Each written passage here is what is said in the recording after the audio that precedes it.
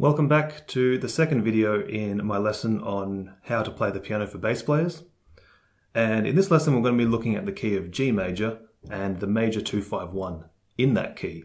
So in the first lesson we looked at the key of C major, which was just all the white notes from C up to C. The key of G major is a bit different. We now have a black note and it's F sharp. So it's the same concept, G, A, B, C, D, E, but when we get to F, we're not playing F, we're playing F sharp. And we need to keep this in mind for all of our chords as well. So when we're playing chords like G major, we're playing every other note. Okay, when we move up, we've got to make sure when we get to any note that has an F in it, that we're actually playing an F sharp. Okay, and you'll see what this means as we go. So for our 251, 1, 2, 3, 4, 5, we'll play the second note. This will make our A minor 7 chord. It's the same concept that we did with the first lesson. We'll play every other white note. Now for our 5 chord, 1, 2, 3, 4, 5, that will be D7.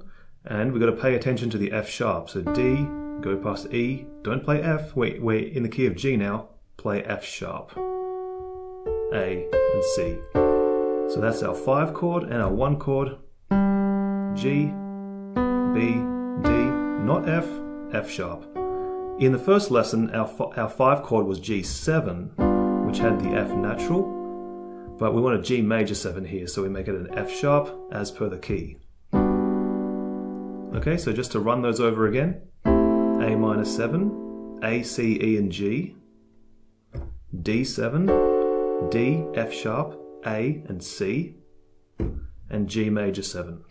G, B, D, and F sharp.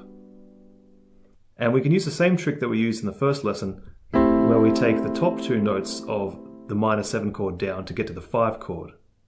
Okay? Once again, keep in mind, when we go to an F, we're going to an F sharp. So the E goes down to a D, G goes down to an F sharp this time. And there's our 5 chord. And the same thing to go from the 5 chord to the 1 chord, we move the bottom 2 notes down.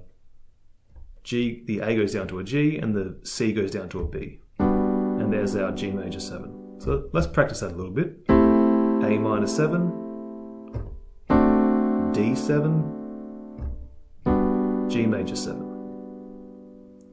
And just like in the first lesson, we can practice it with a bass line, with some low bass notes, and really listening to hear how the chords sound together. This is a chord progression you'll play thousands and thousands of times. So it's really good to get it in your ear and just really know how it sounds. Okay, so that'll do it for this lesson. In the next lesson we're going to look at the key of D major. And so I'll talk to you then.